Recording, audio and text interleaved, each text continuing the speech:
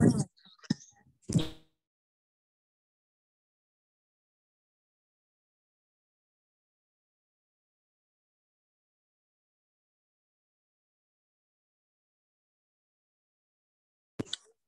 there, Jen.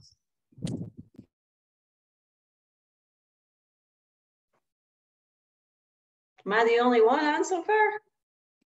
They're coming in now. Okay.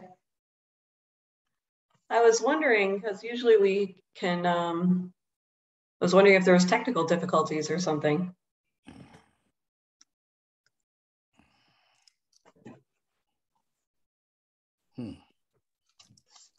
Hello. Hi, everyone. Hi.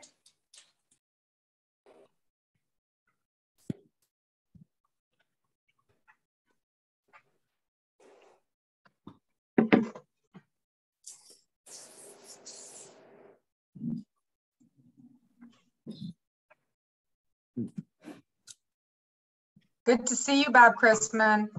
Good to see you. How you doing? Doing good, doing good. Tired. School is definitely it's a lot this year. It has been for 3 years. Yes, it has. Yes, it has. It's good to see you.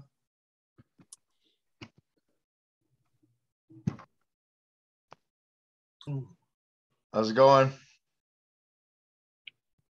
Hi, Drew. How you doing? Good.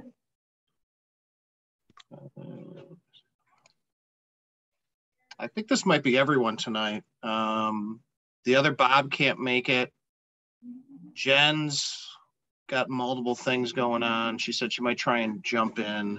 And Martha, unfortunately, has caught the bug, the virus. Oh, no. It's terrible. Yeah, she seems like she's okay, but she's just not feeling that well. So anyway,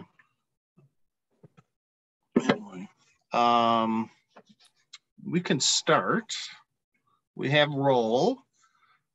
We do have a new member, Cheryl Chamberlain. I think many of us know of her if we've had children in the school district or have any association. I know with DECA and a few of the other things and some of the student projects and some of the good work that's done at the high school.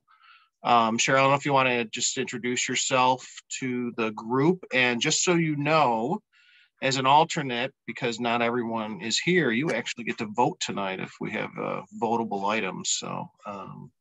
Awesome. Thank you very much. You guys know who I am. I'm a 20-year veteran with the Grand Island School District, and I'm a 20 plus year resident of Grand Island. My husband grew up here, and I'm really excited to be a part of this. I think that I have much to give, and I know that Mr. Christman can attest that I've done great work with local businesses, especially Casey's Cabana, who actually veered off of Casey's Corner and Casey's Concessions Counter, which I still run at the high school.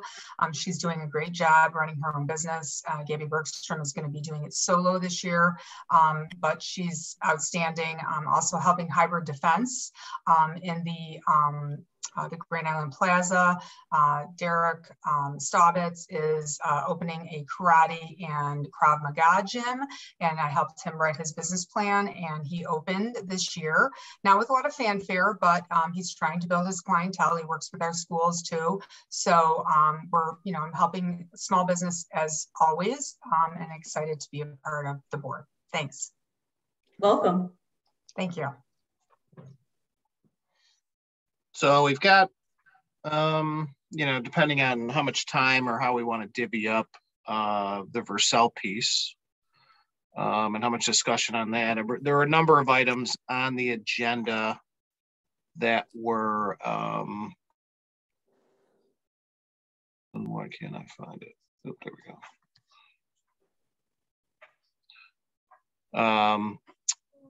So let me go up here.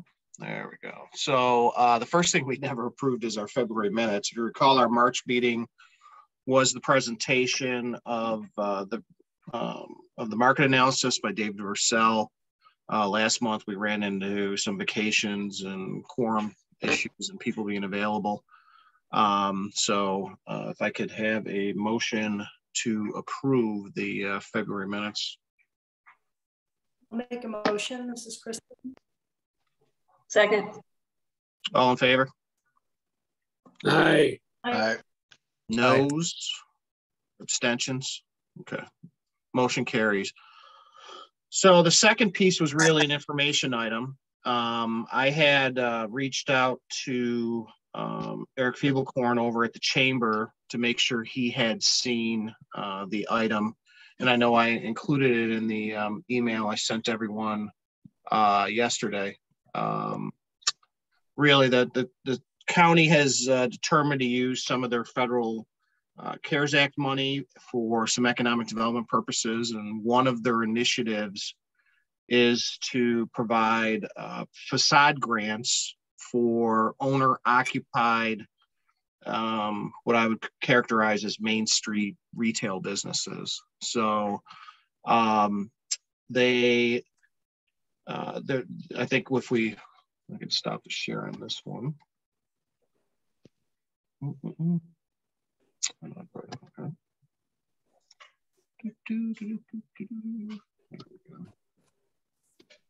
So it's a program. That's not what I wanted. It's a program that the county had. They actually held a webinar on it earlier this week, which is why I wanted to make sure that the county had it. And the chamber had it so they could make sure they could get it out to their membership. And I know, and speaking to Eric, they did distribute it, but I wanted to make sure everybody had it on this group in the event, in particular, a owner of a property that might want to take advantage of this. So as you can see, it's really for small businesses. There's a gross income limit. You got to have small, not that many employees, although, some of these, this could be a fairly large size business depending on the facade. Obviously exterior, permanent outdoor fixtures, compliance with ADA. They're definitely targeting minority women, service disabled owned businesses. And they'd like to, have the biggest bang for the buck if there's multiple storefront owners in the same stretch. So, the impact is more viewable, I think, and more impactful if you're doing it, a block or several buildings on a particular block.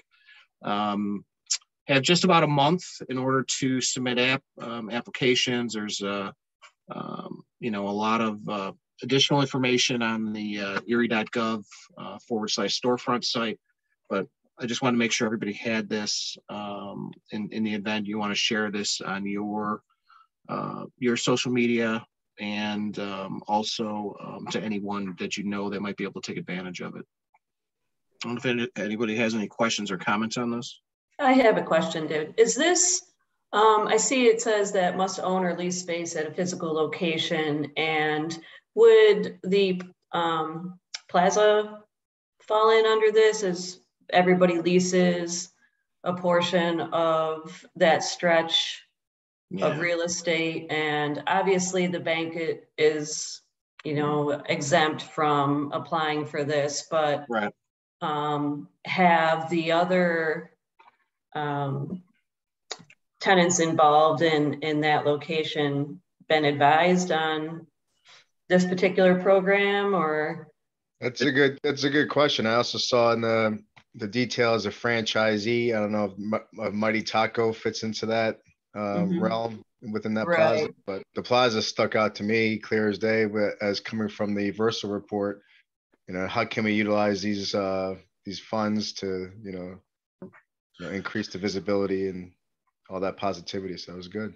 I think if you have someone who leases a structure, they have to have as part of their lease agreement some kind of responsibility for maintenance and upkeep of the property. And I don't think that's the particular case with a lot of the spaces in the interior of the plaza. And so in that particular case, you would have to have a willing owner that would want to work with each of the tenants on taking advantage and affecting this. Do they know about this to the extent they, are part of the network of the chamber, or have seen it on some other type of, broadcast? I think the county's done some advertising on this. I can't answer that specifically on each individual business, but I think it'd be a challenge for their applications, probably because how their lease is structured and how their relationship is with the owner. I'm thinking of this would be, maybe some spaces that are up and down the boulevard or up and down Whitehaven. They might be able to take advantage of it. Right. Yeah. Okay. You get that Dollar General in there too, and might confuse things as well. Oh, right. I didn't think about them. Yeah. But certainly, I would think the mechanical, shops and all that. I mean, there's a lot of businesses that just on the boulevard that would benefit. Even it's a good one. Yeah, I mean, you can get a grant up to $40,000 for renovation. So yeah, you can't beat that. No. Dave, is this something that we could ask Rhonda to post about on the town's Facebook page? And my other thought was if we could get the dispatch to somehow have a little article about it or mention of it. Yeah, I'm not sure how to. I've never really dealt with the dispatch. I don't think there's any reason why the town wouldn't put it on there. If they haven't already, I can send it over to Rhonda and copy Christian on it just to make sure that she knows it's kind of official. I mean, I don't think it violates any town Facebook policies. So it's been posted on Facebook sites, and it also was in the dispatch 2 weeks ago, so they are on it. And I know that the must own or lease space in a physical location. So I don't know if they're going to use the entire plaza as one physical location. I think it's individual businesses. That's the gist I got when I made a few phone calls, but I could be wrong because I haven't applied, but I was looking into it for some other people. So it might be a little more lucrative for some of the smaller businesses in the plaza and other plazas on the island.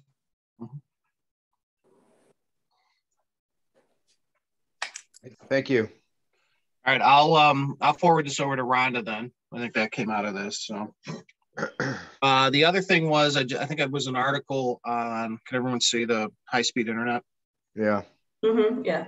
So I know this was something we had talked about several years ago when the town was looking at partnering with the school district on some type of community fiber setup. But it looks like if we go down to the map, Goes right through the boulevard there. It looks like it tries to connect the public sites, and I don't know if this is the library. Again, this isn't a 2-scale map. This isn't really Google, but the county's serious about rolling this out and then working with not Spectrum, not Verizon, but some of those others that have popped up, Greenlight and a few of the other providers, to piggyback off this system to offer some competition in the marketplace. I haven't gotten any details on what these dots represent, right? I think one of these in the middle may be Town Hall, but who knows in particular. I don't know if one of those is Sidway. I don't know what this is. I don't know if that's Beaver Island at the bottom. I mean, I'm not sure what some of this is connecting, but I think the idea is that the county fully plans to run this onto the island. So just wanted to make sure everyone's aware of this as kind of an information item, and something that some people on this committee actually put some time in. And I know the technology committee looked at this as well. And I don't know if I know Christian said he was having some technical difficulties. I don't know if there's been any contact between the county and the town on how this is going to be rolled out. But I think this is something that's going to start construction. Are you guys able to hear me? Yeah. Yes. Sorry about that. Yeah, I don't know what's going on. I might leave and rejoin and see if it works. But those buildings are connecting all the government buildings. So that'd be the water intake and water treatment plants, which are on the north and south end of the island, as well as the fire department, the library. So those are the buildings that are on the map. Okay.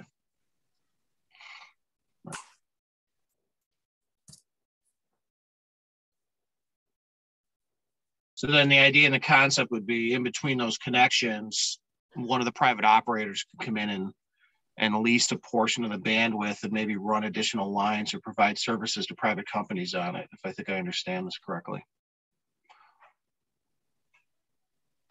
But anyway, something to keep an eye on.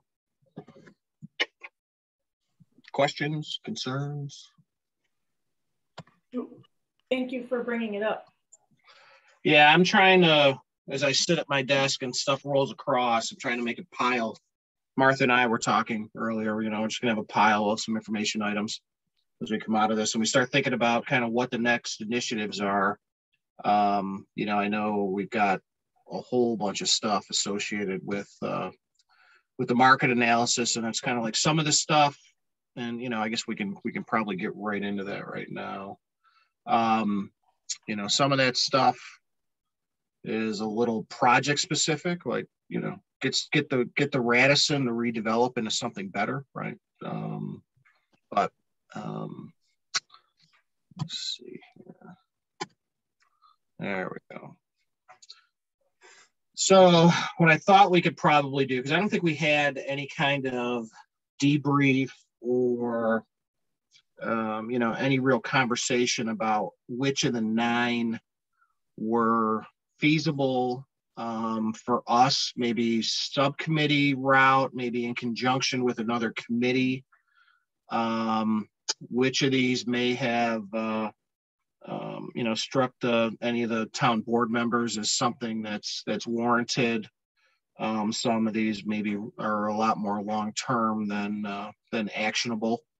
I will say, and I know Christian's been copied on some of it, we're working through and helping to get the paperwork done so the town could get reimbursed for the half of the study from that state grant. So hopefully in the next couple of months, we'll be able to close that process out. But Martha and I have been reviewing things, you know, on behalf of Christian and the supervisor, just to make sure that it doesn't get lost in the state system.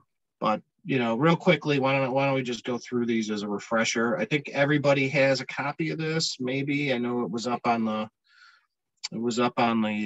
town website. I think it's still in there. It's probably just down quite a bit. From a download standpoint, it's a pretty sizable document. If somebody doesn't have it, you know, let me know and we can make sure that we get the link from the town page. I know it's actually on the EDAB page. If you go to the town website and you look up our individual page, that's up there. So there, like I said, there were 9 recommended actions that came out of the market analysis, and one of them had to do with specific master plan for town center. And obviously this is urban design, transportation, infill, some of the regulatory things. And I know we have at least Rivertown as a major project that's going to implement some of these things, but there are other parcels in there and there are other investments that'll take place over the corresponding years. I had included a state CFA solicitation from the Department of State, which listed a number of program areas that communities have accessed to implement some of these things. So there are grant dollars from the state to help with you know, area plans, town center plans, zoning. So this would have to be something that is generated from the town board.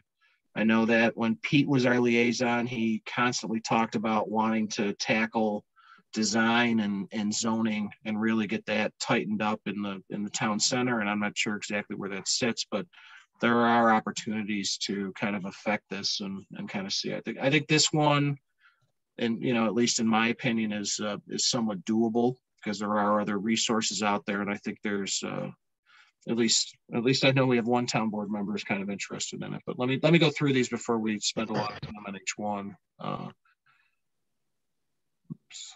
Action item 2. I don't know. There we go.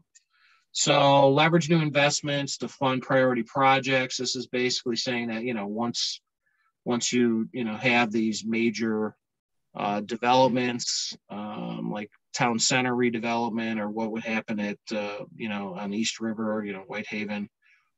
There's different financing mechanisms to assist that. I think this is more an implementation step once we've identified particular projects. Action 3, I think this goes to planning, site, zoning, and is obviously something that would have to be effective through the town board, as they have the last say in approving developments and approving standards. I don't disagree with what some of the recommendations are out of this. I think there's while there's definitely a demand and a want for new single family homes in the community, I know there's a trade-off between for some level of affordability and some of the other amenities, but I think when you look at some of the more established neighborhoods, and especially the stock that's on some of the main thoroughfares and around the edge of the island, the character is a little bit different than what's being created by some of the housing developers. Action 4 would be to formalize kind of what we do. I think I've been on this board long enough that there was some activity around the potential of seeking some grant money from the state to actually hire somebody to kind of do this on a daily basis, whether it was part-time or full-time, as well as create, we would become an actual official board versus an advisory committee. Just some thoughts here.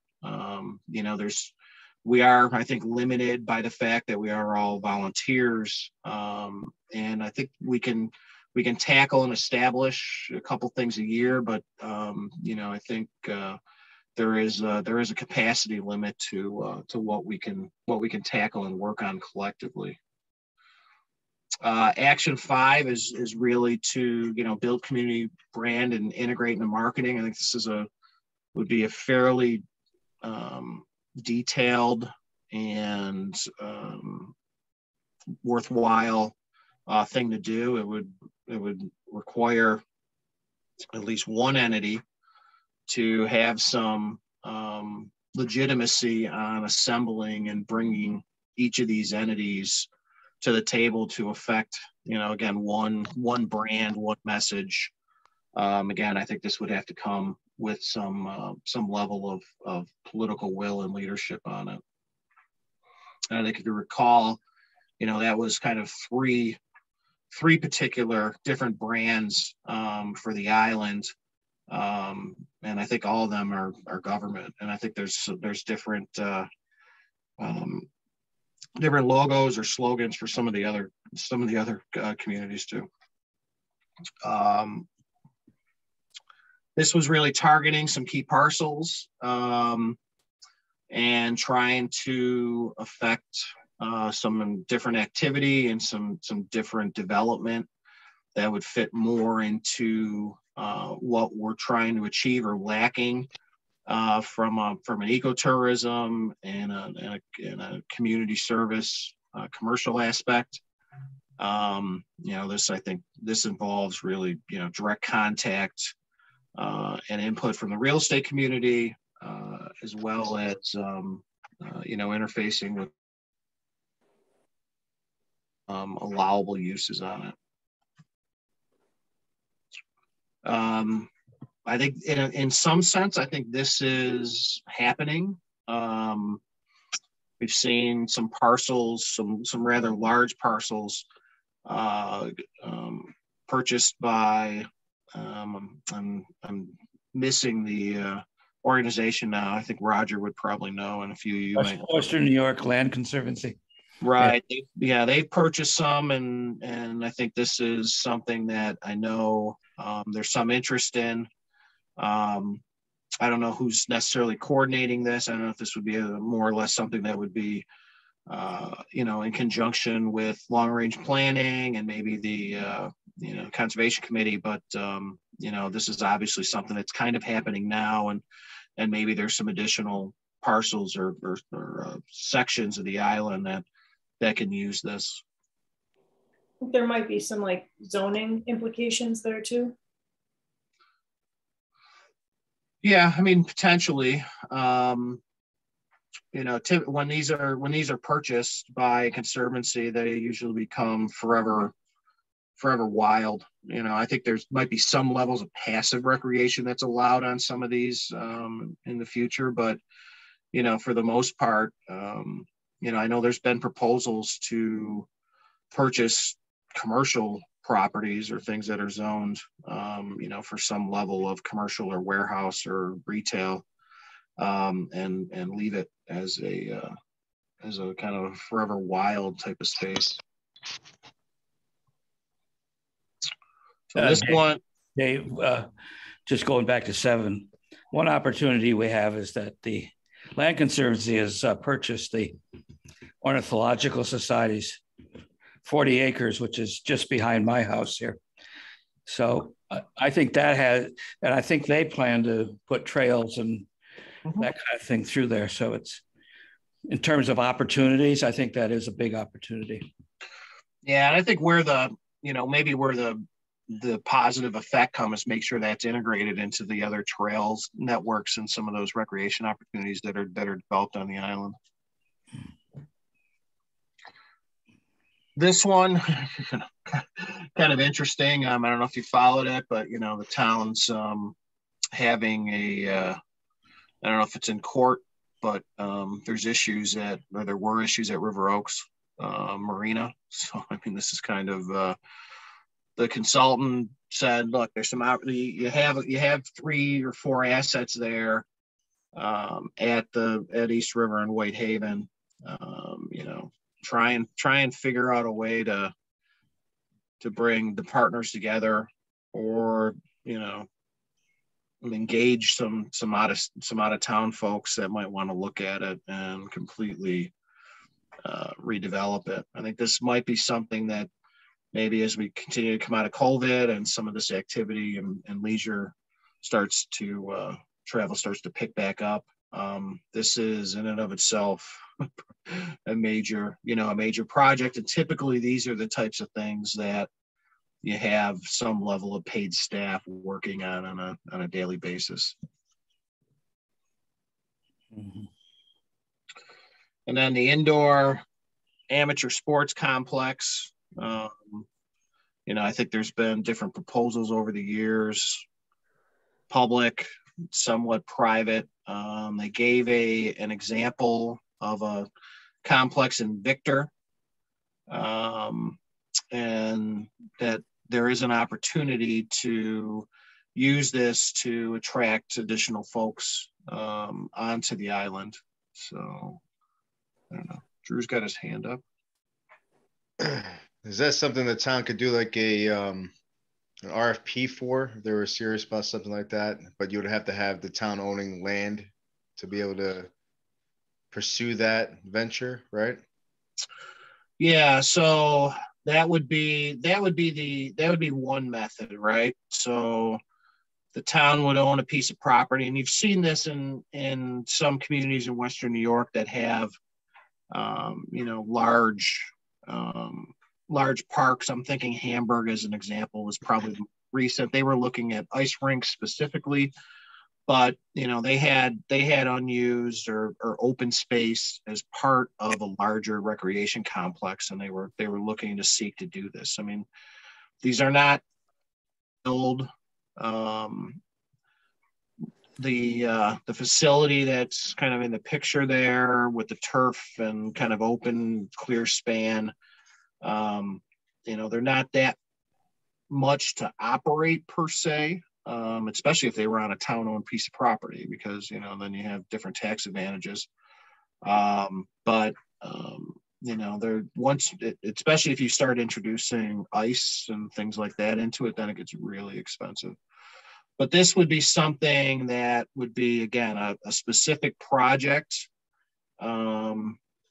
Probably what would need to happen is there are some folks that have kind of talked about doing this, and for a variety of reasons, those ventures have fallen apart. And I think we would need to understand some of the particulars on that.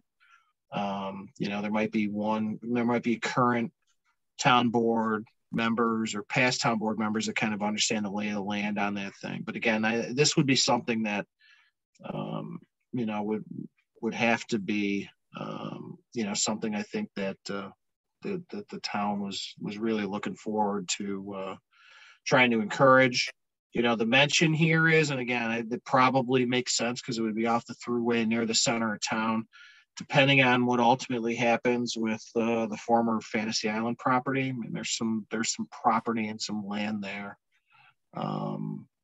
but maybe this might be a little bit of a longer play. But if this was something we wanted to,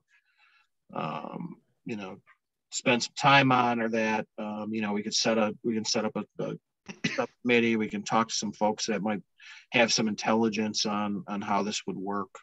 Yeah, I just know from our recent, previous meetings that just a need of a community center for folks to go to and families and things like that. It is definitely a need on the island. If you have a large gathering, and I think that the report showed an example of something that could benefit both the direct community and also bring in foot traffic and business, but.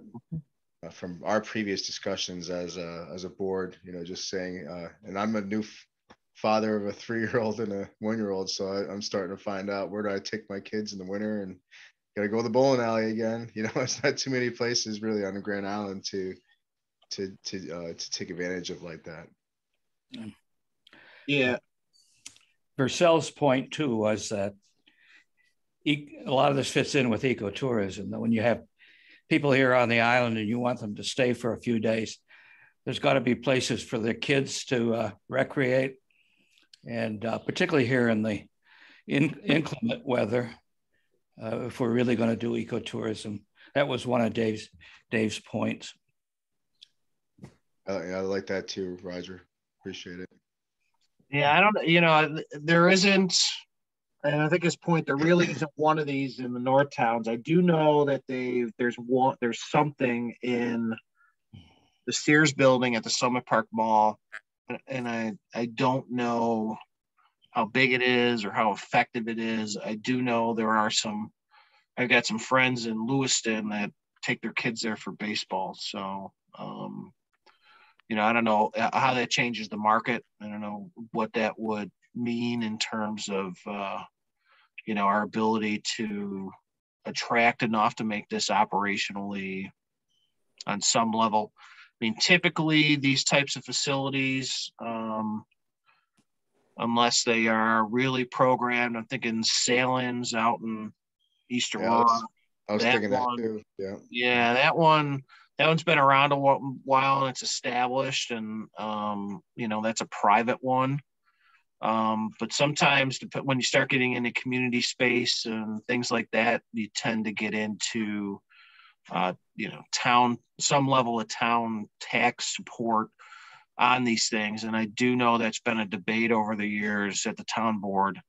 There hasn't been, and the community's kind of debated it. And I don't, I'm not sure exactly, the particulars on it. But there was always discussions about, the plaza, the old Cannon space, all kinds of stuff for community center / indoor recreation, indoor stuff. So, you know, I think this one could get political pretty quick on things. So I think too that, you know, Niagara Falls is currently looking at the same thing, you know, with an outdoor amphitheater in the summer, a water park up there. I know it's something, you know, that the Seneca Gaming Corporation is looking to do to bring other, you know, it's definitely something that's being talked of within the Niagara Falls community in the, you know, by the. With the, to interject the school's perspective, with the new athletic fields that we have behind the school, they're extremely well used at this point. And I don't think the district was prepared for the onslaught. I mean, just this past week, we hosted Little League because Betts Park was too wet for Little League. So you're looking at something that will be used by everyone. And it's something definitely to think about.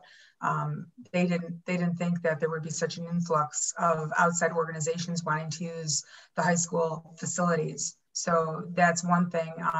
It could be a real cash cow if, you know, if it was done right, but you're putting education in charge of marketing and event planning. So it's definitely something to think about. Would the rec department be in charge of, you know, would Joe Mentor be in charge of this facility? Would it be, you know, an outside agency? Those are a lot of considerations, just speaking from a school perspective.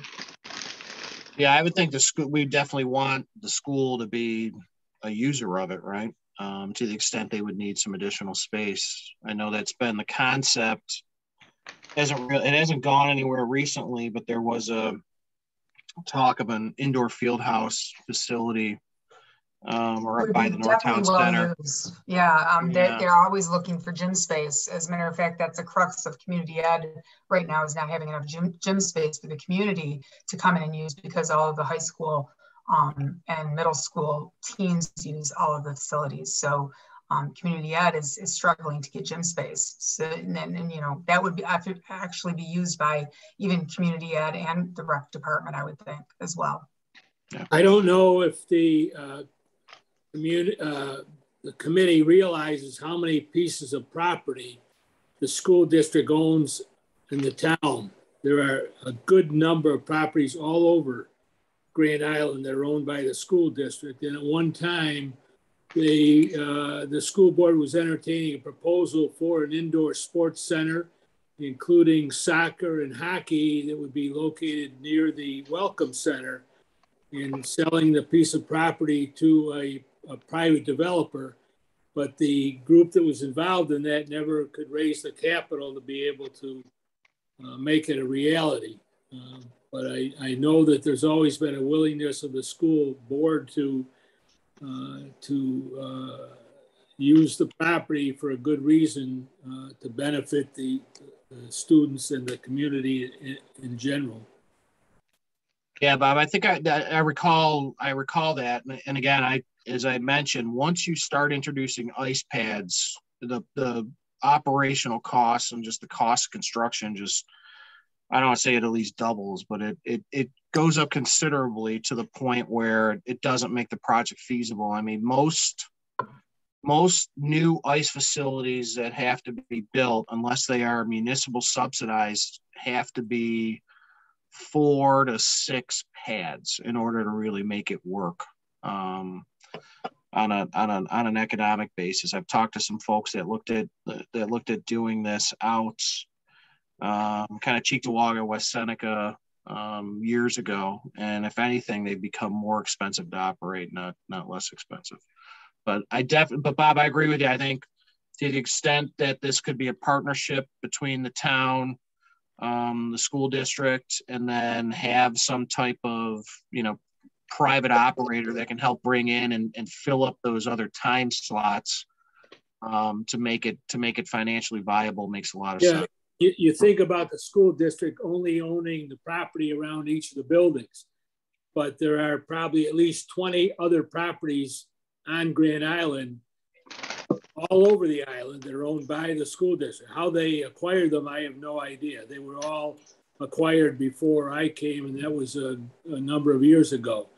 but there's a significant number that are available for use.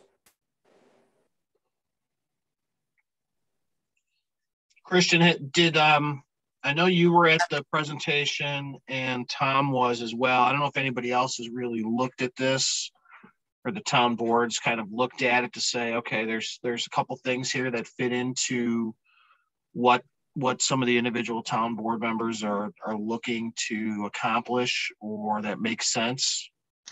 I'm trying to figure out where we go to. I mean, maybe we talk to long range planning and figure out kind of what fits into what's going on over there, and then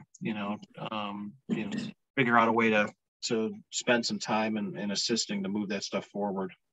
Yeah, so I briefly spoke about it, with Tom and a few of the town board members, and we all are on the same consensus that it's all great information, and we really agree with the majority of it.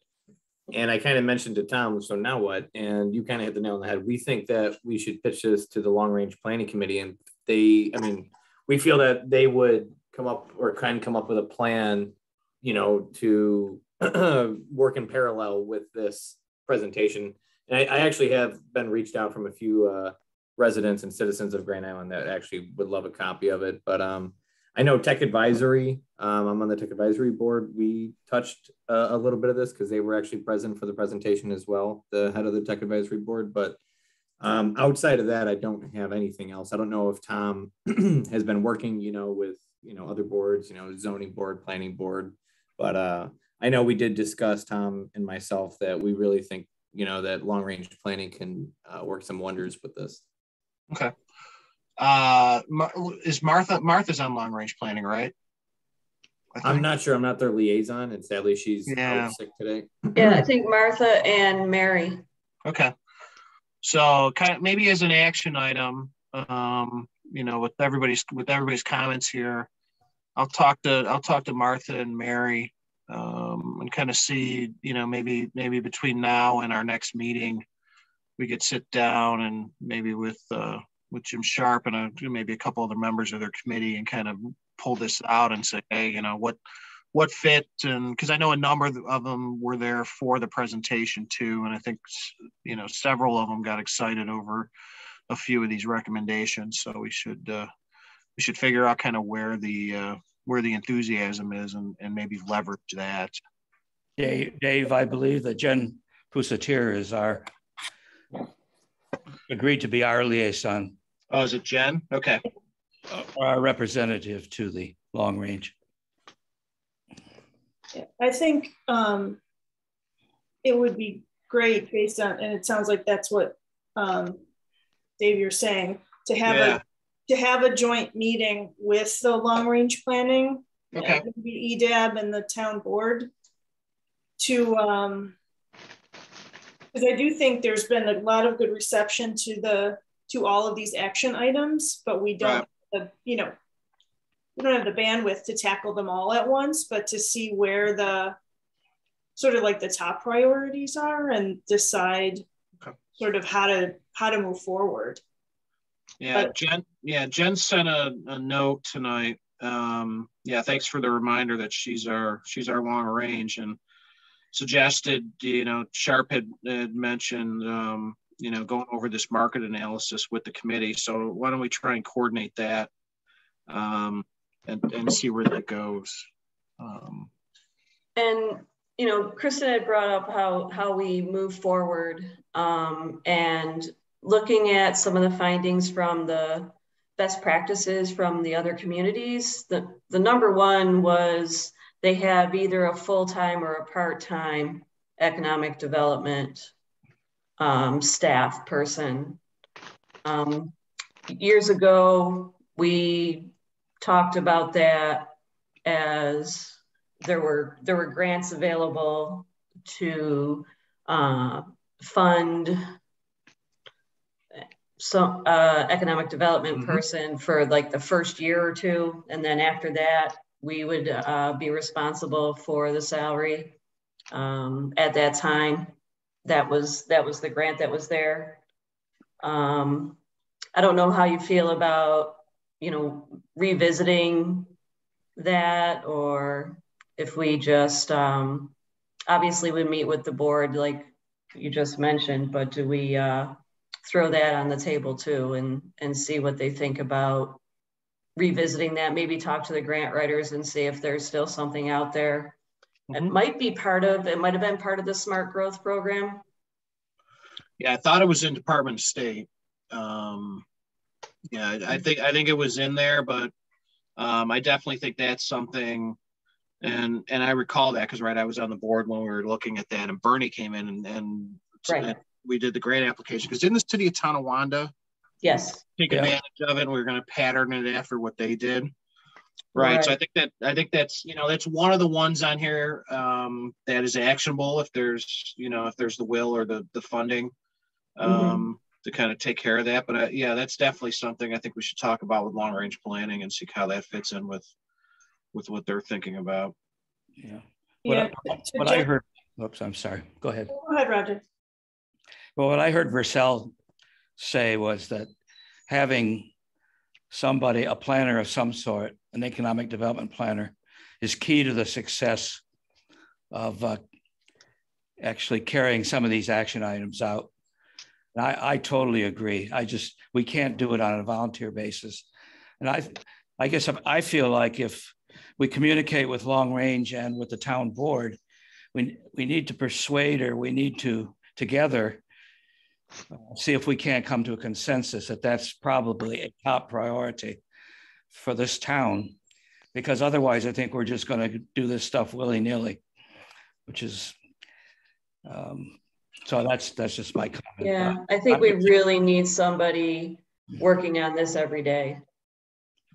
Yeah, I think that was my I like that suggestion probably the most out of the report. You need someone in there, breaking down silos, working on this continuously, gaining traction, making relationships with community members and things like that. So I agree with that as well.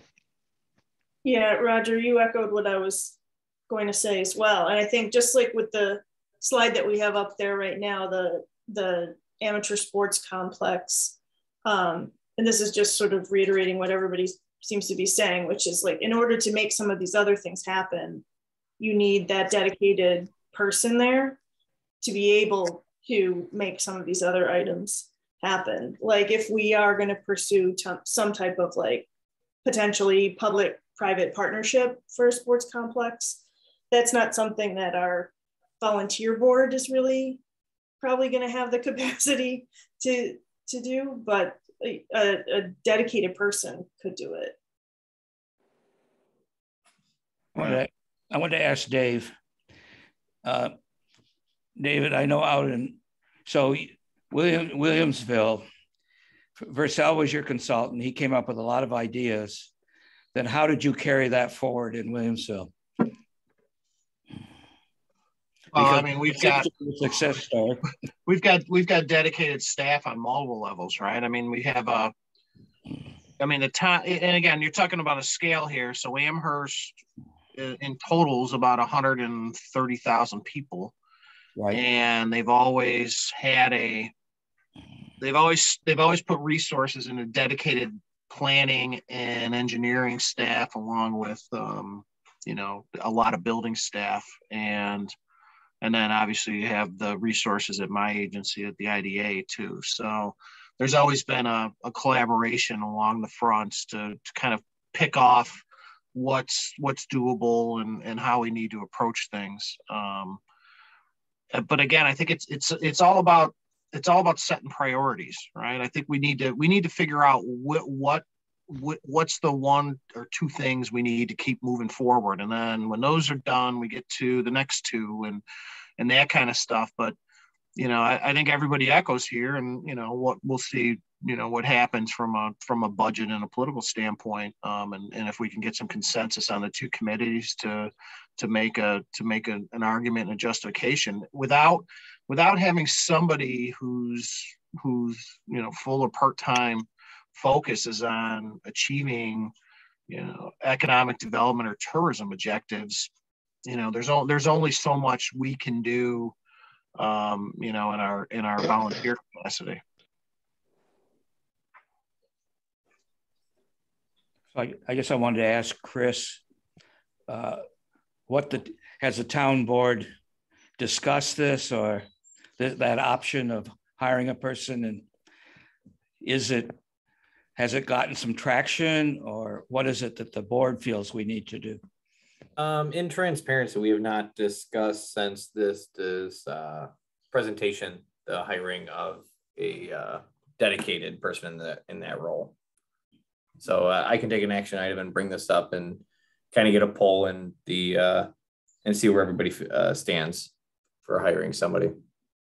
I know it's going to be a tough pitch. I know there's a lot of positions that we're also trying to fill as well. I know, an IT management role.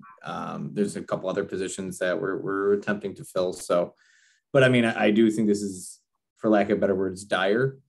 This is the future of Grand Island. I mean, this is the Economic Development Advisory Board, right? So. Yeah, I mean, I guess probably in a general sense, it would be, it's just how you poll it, right? Well, should we hire somebody to do this? And it's kind of like the first thing is, well, I don't know before we find the money for it. But I do think we could probably talk to, and I don't know who the town's using now for grant writers, but there have been programs in the past specifically that would at least subsidize it initially, and take a look at what kind of the strings that are attached on it. Are you allowed to have it more as a pilot basis? So if it doesn't work out, then the town's really not on the hook in year 3 or 4, or, maybe it gets to the point where the value's seen, and having that person that, the money is then found to kind of continue it. And I think that's probably ultimately what happens. Right. I mean, I don't think we're not going to be able to do anything out of our $9,998 a year or whatever that we have as a board. So, but there might be, there might be something if we can get some consensus on which one was it? I think this one's doable, and I think it's important that the town kind of takes a look at, how do we present ourselves to the outside world, and does each department have its own logo, tagline? How are we branding ourselves, especially the folks that do come and bike and shop and kayak and stuff. It's like kind of what's our theme over here, and what are we trying to present ourselves as? Myself was the individual, having a sole individual or whatever driving it, and then having the brand, because you think you would hire that person, they would work on developing that brand with whoever the panel or cohort would be for that. But yeah, those are definitely two good things there. Right. I find typically what you have to do with this is you have to, and I hate to say this, but you gotta bring a consultant in on it. You got to have somebody come in that's going to do an overall brand evaluation, that's going to inventory everything that you're doing, and then, take a look at your plans, your documents, community thoughts, and develop the brand, and that would be used across, all departments and all town-wide efforts. I think that's probably what needs to happen. And I don't have an idea on what that would cost, but that's probably the start. Let me throw out an open-ended question. How would you assess the resident support for economic development on Grand Island? You mean because by, we're talking about the community? Yeah. Depends if you live behind it, right? Are the residents overwhelmingly? I didn't want to say that, but yeah. That's okay. We'll say it. Somebody can yell at me if they want to. I'm sorry, Bob. Well, I just asked the question because we talk about hiring an individual to lead this effort, which I absolutely think would be necessary. At the same time, I have to ask the question because maybe I'm hanging around with the wrong people, but there's a lot of negativity towards any kind of economic growth. Just leave us alone. Let us be what we are. And I wonder what your sense of that is as a committee member in general. I mean, I can speak to it a little bit, just off the top of my head. I feel like that the charged word is development, and I think people have different ideas of what is meant when they hear the term development. And I think, at least for myself, I don't think of economic development as just being like building more housing developments. I think economic development is more of the overall health of the island's economy. And, you know, and also based on like what we've been saying here, it's sort of like our identity as an island and what we want to be. So I guess, Bob, I don't know if this gets to your point, but I think of development and just in broader terms than just building more housing. It gets to the point, but I would say to you, if you went up to a resident on the street and said, what is your definition of economic development? Do you think their answer would be close to what you said or what you originally thought it may have mistakenly been thought of? I think they think of it as growth. I agree with Kristen's point. At those meetings when we were developing the town plan, there were questions asked about what kind of development. It seemed the ecotourism thing was the most, I don't know if we'd say enthusiastically embraced, but it was more benign. It wasn't seen as somehow damaging the character of the island. It was consistent with the green space, all of the natural space that we have here. And so I think that's an easier sell. I think the other one would be the town center. Good grief. I was no great fan of twin fares, but sometimes when you have to go grab a pair of pants or a shirt, you say to yourself, why in the hell do I have to leave the island to go find some clothing? Or I'm standing in the line at Tops and people are pissing and moaning, are complaining about the long lines, lack of cashiers, et cetera, et cetera. And I say, well, do you think we need an Aldi's or some other kind of facility here? And everybody says, yes, we do. And so I think if you think of shops along the town center that might serve the public, I think that might be embraced. I think, you know, the light industry, as long as it's where it's been along the thruway, is pretty benign as well.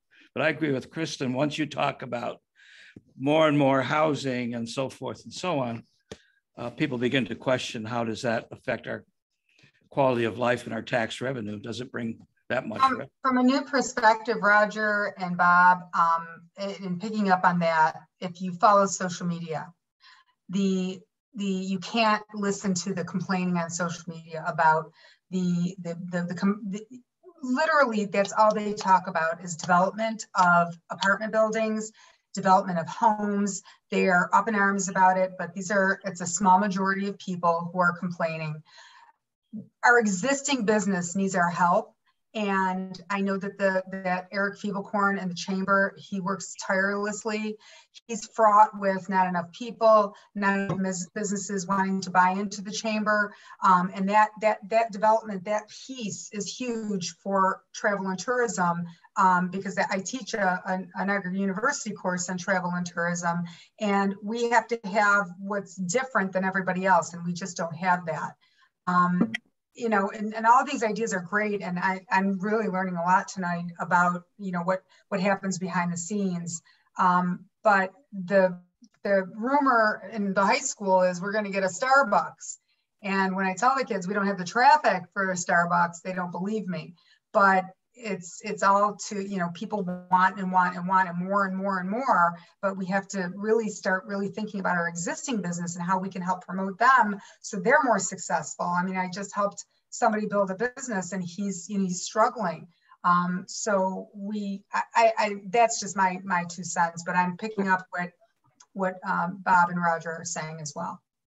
Right, and years ago, before we did the comprehensive plan and when we had the meetings with the community, there was a lot of positive feedback about recreation, more recreation on Grand Island, and more retail, and that's what they were looking for. So as far as development goes, it sounds like, you know, with recreation comes ecotourism and, you know, more retail. So all of that kind of goes together. And yeah, there are the people that don't want any more development from a resident standpoint, or, you know, more of an industrial standpoint, but they certainly do want to see more recreation and retail, which is what our comprehensive plan ended up talking about and saying those should be our priorities. Yeah, publicity is a big thing too. I know they did an article on ecotourism in the Dispatch and really turned a lot of people on to what Grand Island offers. So that is now the buzzword. Talking to Jeff Green, who's on the environmental advisory board, he said, oh, we're really hoping about ecotourism kind of starts blowing up. So I think we do a lot with ecotourism already. It's just a buzzword, and I think promoting existing what we have, you know, Paddles Up, and you know, and the half marathon ran this past weekend along the waterfront. I mean, we have a lot of good things to offer. We just got to keep promoting them. Yeah, and I think that our recreation department could use a hand in promoting that. I mean, they organize all these, but you know, they really needed help in marketing those events as well. So, and part of our budget is, or most of our budget, if not all of it, is for marketing. So maybe somehow we can assist that way in trying to market some of this as well.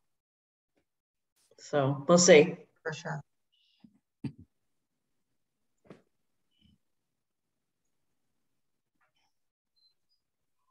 Well, okay. So I think we got, you know, a couple paths on this. Primarily getting with our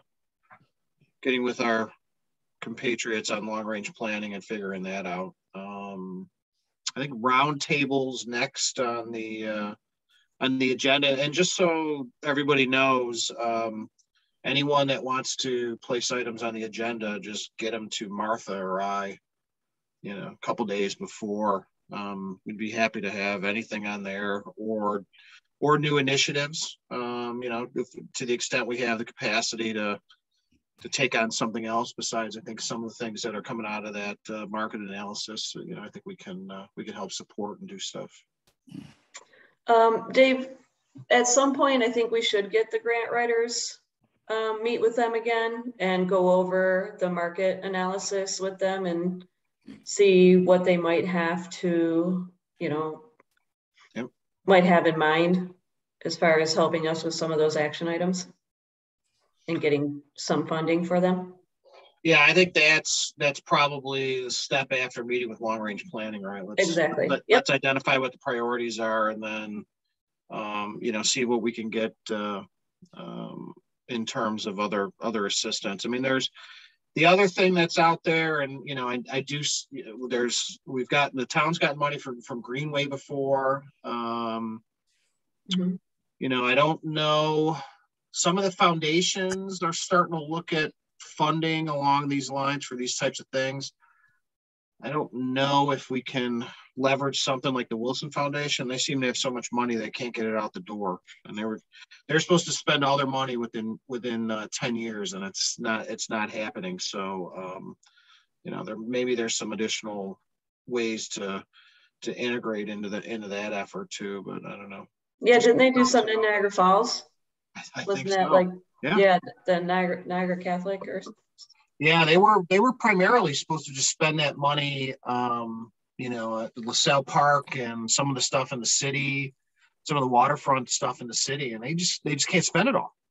So I don't know. Maybe their portfolio shrunk like all of ours these last few months, but maybe that's not the case. But, that's right. You know, so,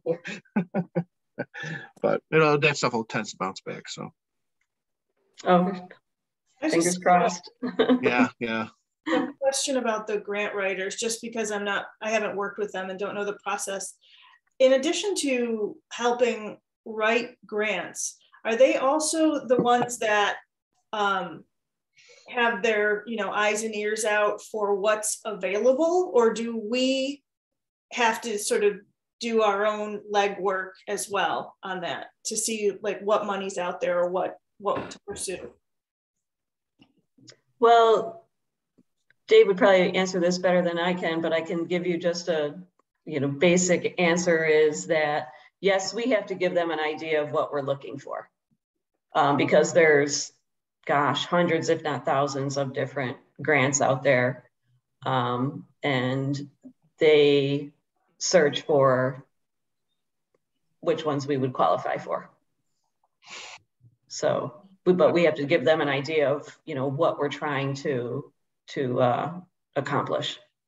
So Jen, wouldn't we want to put together some sort of a job description of what it is we're looking for?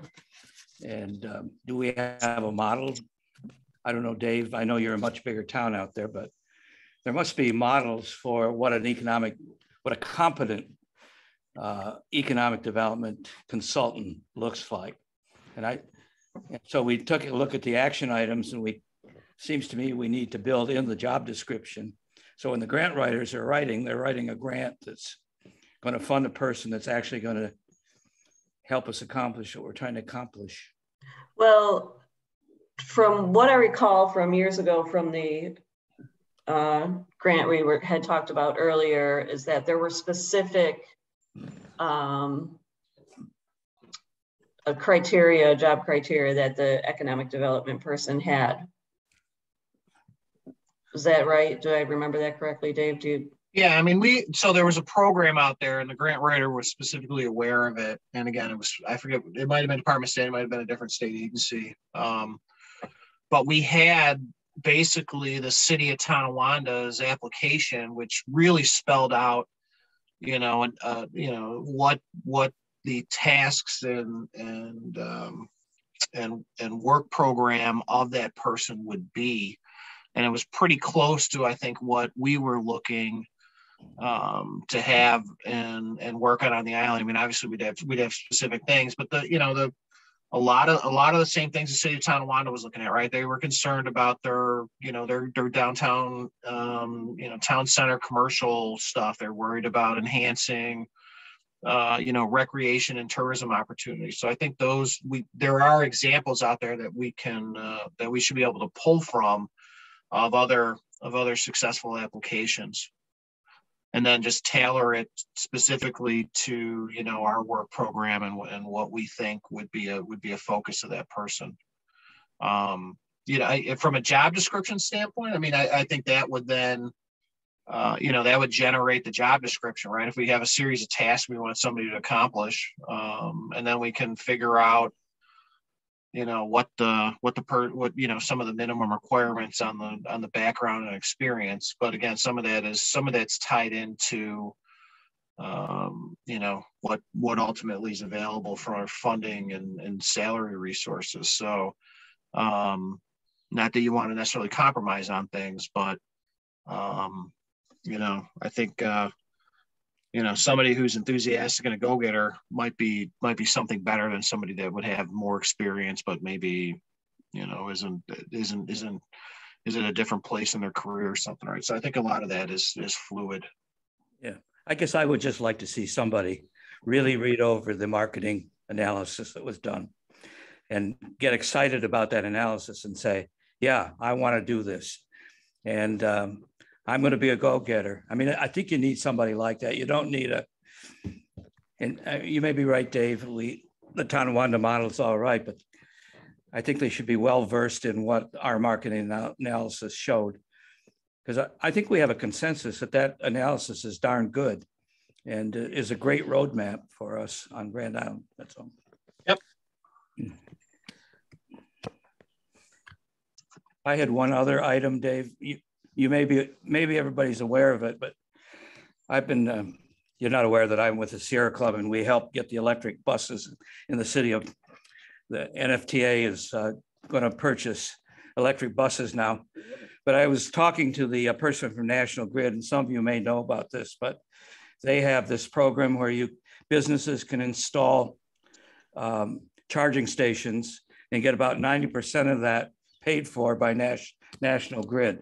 So I'm not here pushing for National Grid, but I'm just saying, I have a plug-in car myself, and I can get all over Grand Island without buying any gasoline. And I think that is the future. And I got a whole bunch of cards from National Grid here. I just don't know how to distribute those or get those out to our businesses, because it covers almost all the costs. And anybody has any ideas how we, you know, I went to our supervisor and he was going to give them to Rhonda, and I don't know what she was going to do with them, but I think we need to aggressively let people know in the business community that there's this program. That's all. So I got the cards. I don't know if anybody, and National Grid's excited about us doing this. Roger, I think you're right. Kind of future, right? I mean, now you pull up to just about every retail establishment, and there's online pickup lines and stuff like that, right? And eventually we're going to have charging stations just all over the place. Once that starts to, replace and transition out, gas powered vehicles. So, yeah. Roger, not to suggest you do even more work than you already do, but if you might want to get some of those cards to the chamber office. Well, I thought about that. Yeah. I hope they don't just sit there on a desk. That's all. I hope I mean, when Gusto did that article on our restaurants, I ran all over the town. The chamber didn't seem interested in it, but I was excited about it. So I got them to the park, the different parks, and to the hotel, Express Hotel, all the hotels actually. So I think it's that kind of running around you got to do to make it happen. I guess I can talk to Eric, or somebody knows Eric better than I. Yeah. It would be really I don't nice know when their next networking event is with their members. They usually do something along those lines in the summertime. That would be a good time to hand those out and make them aware. And yeah, Roger, I don't know if there's like a website for that program, but if there is, we could send Rhonda the link, and then I'm sure Rhonda could put something out on the town website, just like he's done for a lot of these other things. There is a website. I was thinking about getting an article in the Dispatch on it too. I think Alice Gerard would write one. Mm-hmm. Yeah, definitely. Does National Grid have like a canned press release on it? I can find out. I mean, that would be something I'd have Grid just send it over, right? I mean, they should. They should have something on it. I mean, if this is a program that they're really trying to push out there. And I hear that all this stuff's going back to the power utilities again. I think NYSERDA's transitioning to other stuff, because they used to be the main funder of some of this electric vehicle infrastructure.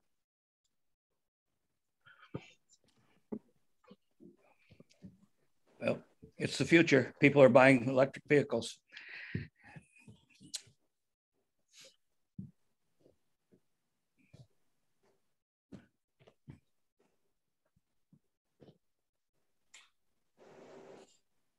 That's all I have. Okay.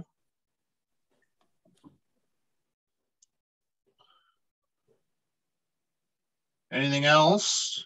Mm-mm. I think we skipped the in-person virtual. Oh, we did. Yeah, we did skip that. We did skip that. Thank you, Kristen. Sure. So when we were trying to figure out live versus remote, Christian indicated that the town's actually been having this discussion for their advisory committees, because there's, so many people are out of town, or, we do still have some issues, with COVID and people's comfort level, meeting in person and, kind of close quarters and stuff, and some health and stuff like that. So I don't think they've made a decision on it yet, but it sounds like we could remain remote, or we might be able to go to a hybrid type model. I always get concerned when the summertime hits, kind of dragging yourself away from the deck or something, go sit in town hall at 7 o'clock on a 75 or 80 degree day is kind of always a difficult thing. But, I'd be happy to, I think I put that on there as kind of a discussion point to get everybody's thoughts on, whether we want to continue this way, some hybrid. I'm trying to think, and Jen, you might know this, is kind of because you used to drive that technology quite a bit. Is it easy to kind of set up hybrid in the conference room if we wanted to have that option? Well, now that we are all familiar with Zoom and we can use Zoom, you could set up something like that and Zoom. I'm just wondering, where's the camera?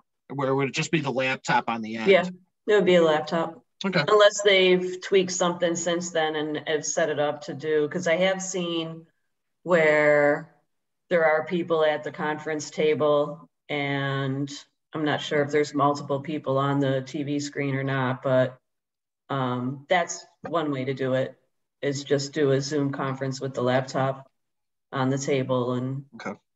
Yeah, we actually set up, since COVID, we now have the conference room set up with the camera where we have a computer in the room that I can log right into. What Tech Advisory is doing is kind of similar, where they're doing every either 6 months or 4 months, whatever it is, maybe 2 times a year, they actually have an in-person, and then the other ones are Zoom. We're still discussing that, but I'm kind of on the consensus that, we have a lot of snowbirds, we have a lot of people here, and kind of what we just said, right now it's 80 degrees out. It's beautiful. I don't think anybody wants to drive down to town hall and then, spend their night there. So I kind of like the idea that Tech had, twice a year, we have a big in-person meeting. Actually we chose to go to Brick Oven after and just kind of talk about Tech Advisory Board stuff and get to know each other. It was a great time. So maybe something similar like that can happen, or is what you guys are looking for.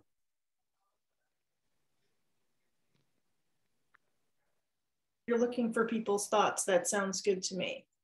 Yeah, Great. I would prefer to stay on Zoom.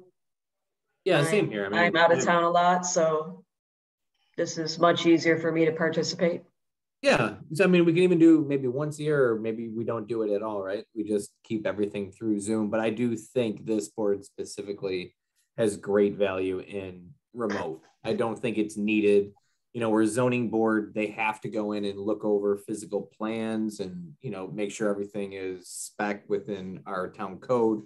That I do see has a value being in person and needs to be in person, where something like this, Tech Advisory, I think we're all, through COVID, we've all kind of been trained where we all function well. I don't think any of us would say that there's, deterioration of quality over the last 2 years of having the meetings remote. Christian, I would also say, in terms of feedback to the town board, there have been a couple of meetings that I would have liked to attend, not our meetings, but other advisory boards, and it's been nice to be able to go back and watch the video. Sure. I do think there's been really that's definitely added value to have the recordings. Sure, and my pitch, we actually only talked about it very, very briefly. This is something we're going to be talking about at our next meeting with the town board. But my goal is, don't we want to entice more people to be active? So I think we are, branding ourselves better and advertising better that, hey, you can join remotely instead of you need to be here, physically. I just think it will motivate more people to, look at our advisory boards. We may get better quality, candidates in the future for advisory boards if we offer remote.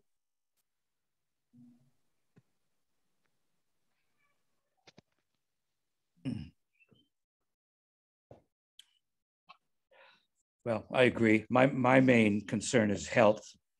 They're talking about COVID spiking again in September.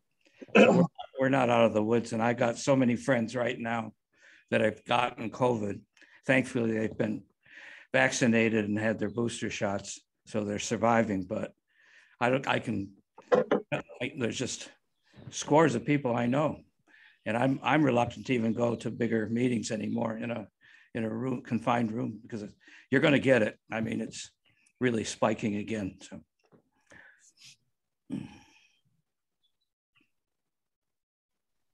So let's stay on Zoom and we'll kick the can down the road. And at some point we want to get together, we will. Yeah, I like Christian's idea. Maybe we do a meeting / social thing and we try and coordinate it. Yeah, I mean, even if it's once a year, just one time we get to meet. It doesn't. And again, we don't have to. We can still offer the remote opportunity. And again, it can just kind of be a ad hoc. Maybe if we start losing members or if we feel there's a disconnect, of what we're discussing, we can say, hey, maybe it's best we have that, once a year meeting, next meeting, or in 2 months, whatever it is. I like that. We had another board I'm on the Seneca Iroquois National Museum board. We meet monthly, hybrid, and then we have our annual meeting next month where it's in person, but it's more detailed. It's in the bylaws of just approving things and things like that. Another board I'm on, quarterly meetings, a hybrid, and then they meet once a year, maybe twice, so it's I like what you said there, Christian. I agree with that. Great. So I'll take the feedback that I feel there's a general consensus from the EDAB here that, we appreciate remote and we don't have any desire to move to 100% full, in-person type of meeting. And as I said, we discussed it only briefly. And I believe the verbiage, what we're going to be looking to do, again, don't hold me to this, is it's going to be at the discretion of either the board itself or the liaison to the board. But I don't think there's any need that this becomes 100% physical type of meeting. So I think how it's been, I'm only a couple months into the role, but I haven't heard any feedback that this isn't working. So.